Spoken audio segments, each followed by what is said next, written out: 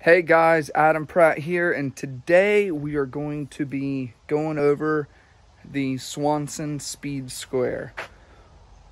How are some of the ways that you can utilize this to your advantage to work as efficient as possible? So today what I'm going to be going over are some angles, how to use this as a protractor to get an angle reading on what degree it is.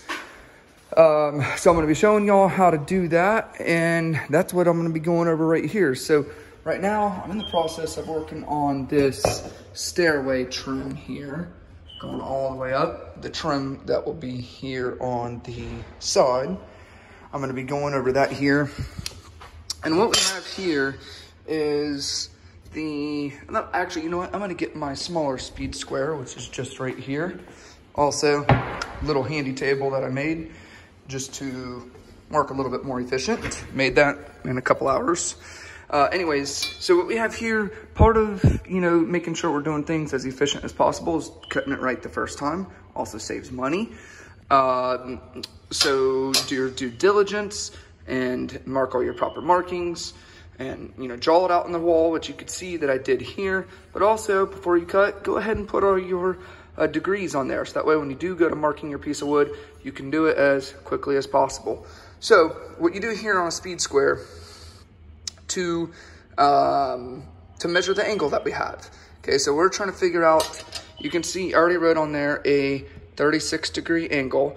I also already wrote on there what my miter cuts are gonna be, 27 degree miter cut. Well, let's see if I can try to prop this up here, and I'm gonna show you on the Swanson speed square of how to figure out what the degree is. Okay, so what we're gonna do, so what I did first with my torpedo level, I did a plumb line here that is perfectly plumb with the torpedo. Okay, first do that so that way you can, what you base your speed square on, you want to ensure it's perfectly plumb. What I'm doing here is I'm taking the inside edge right here of the speed square, right there where I'm pointing. Take that edge, line it up on the line. That's what I'm doing here. And, oh, there's my wife and my little girl there in the background. Hi, baby girl. All right, so I got it perfectly lined up on the line, and I'm gonna slide this down. This is what's called the pivot point. I'm gonna slide that down here to get that right on the pivot point. And again, on the other side of my speed square, that edge lined up with the line. Not this edge, that edge, okay? I got it perfectly at the bottom. Got it perfect at the top. Right at my intersection point, I have that right there. I have it all lined up. This is perfectly plumb here, my speed square. Go over here to look at my angle, and I am right at 54 degrees. I'm at 54 degrees there. So this right here is 54, okay?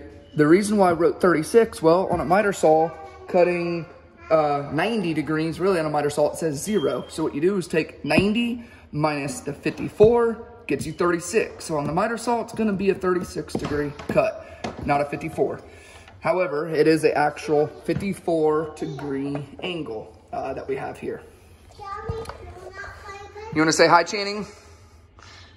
Daddy. Say hi. Hi, where's Mr. Paul? Mr. Paul. Mr. Paul didn't end up coming today to help. That's part of the reason why I'm doing this video here, because I'm showing people how to work solo.